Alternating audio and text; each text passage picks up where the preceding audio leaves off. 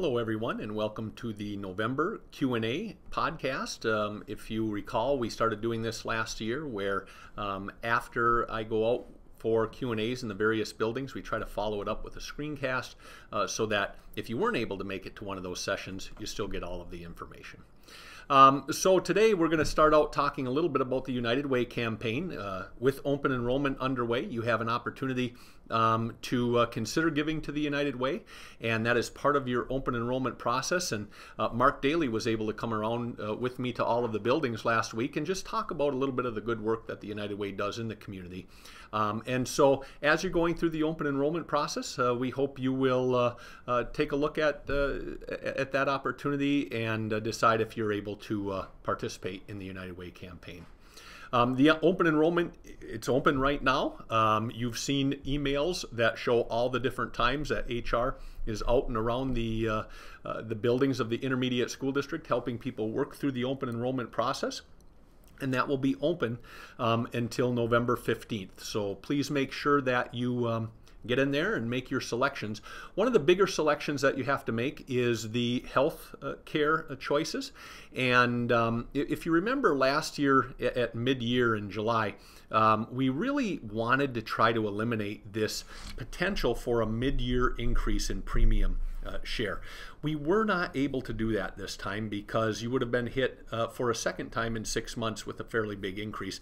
We didn't want that to happen, and so again, when you make your selections this now during open enrollment, realize there could be a rate increase, but waiting will allow the new cap, legislated cap, to absorb some of that so you don't get hit with it, and plus some of the movement from the different choices that people make will probably help those rates a little bit too. So I do apologize. I wish we could have lined up that selection with the calendar year, but we're not going to be able to. So when you make this selection, realize your rates could change in July. If you have any other questions about that or want to talk about it, please feel free to come and talk with me about it. You may have seen a campaign starting around the county called the Connected Community Schools campaign. And this is the idea that, you know, traditional public schools, they've been branded as such, traditional, and they're not the traditional public schools that you and I graduated from. They are connected to each other. They are connected very specifically to their community and to the students that they serve. And we are starting a campaign that really emphasizes some of the neat things that are happening in our public schools that they're doing collectively together, like the middle college, like the fact that the Career Center is an extension of all of their programs, a valuable extension of all their programs, unbundled options across the county. And we want the greater community to know that you can stay in the school you're currently attending and still have all of these wonderful opportunities without having to change entities or do something different. Again, public schools today are much different than they used to be, and that's what the campaign is about.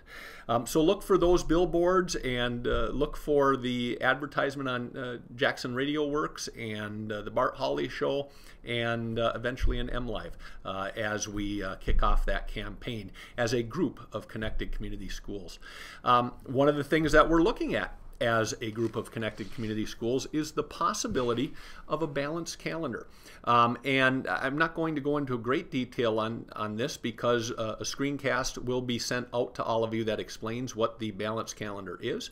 But no decisions have been made, but it is a chance as a county to say, could we do and have the school year look differently, all of us together as one, and create better opportunities for kids. And so we're having that investigation right now. Nothing has been determined, but it is a conversation we're trying to have together as connected community schools.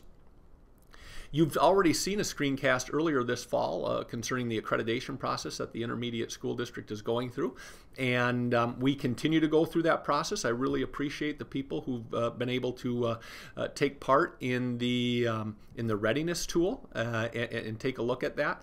And that process will continue as we move into next year. Remember, this is a 3 to 5 year process, so it's going to take some time, but we want to concentrate a little bit on ourselves. We've done a lot of focus on what we do for the communities that we serve in Jackson County, but we need to make sure that we're doing the right things internally to maintain that strong presence as an organization. So that is an ongoing thing, and probably a board goal. One of the board goals for the next couple of years, the board will be considering goals in the board meeting tomorrow night.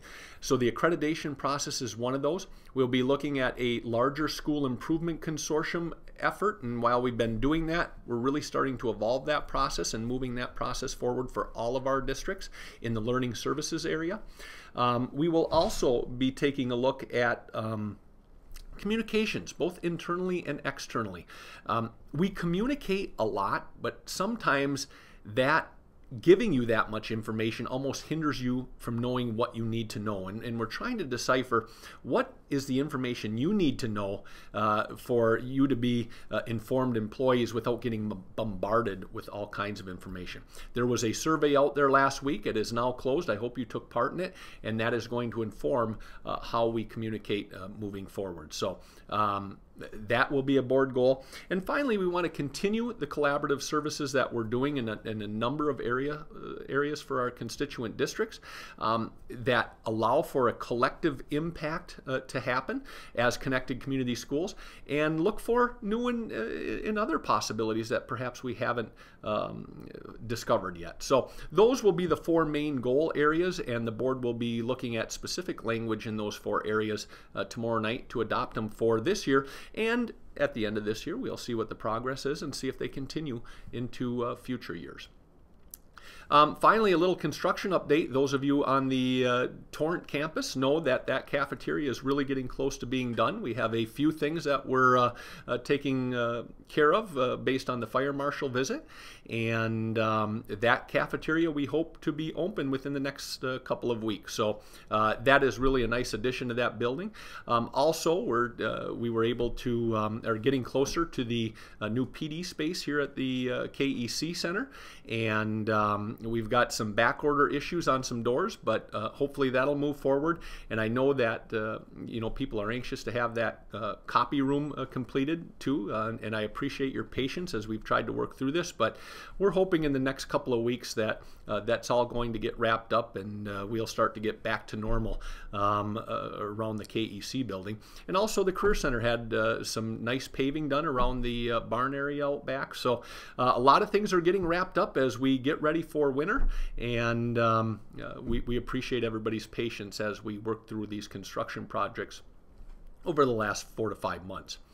Last but not least, the holidays are coming up here, and the KEC building will, for the most part, be closed from Christmas Eve through New Year's Day. And but there is one scheduled work day in there for non-unit staff, and that is Tuesday, December 30th. And what we're inviting you to do this year is to use one of your personal days to take that off. And that's not normal procedure, but we're allowing that to happen this year. If you have to work, or you really want to work during that time, we ask that you work with your supervisors to figure out how that's going to happen. So those were the main issues that came up during Q&As here last week. I hope your school year is going well, and as the holidays near, I'm sure I will see you out in your buildings, and continue to have a good month and look forward to the holidays. Thank you.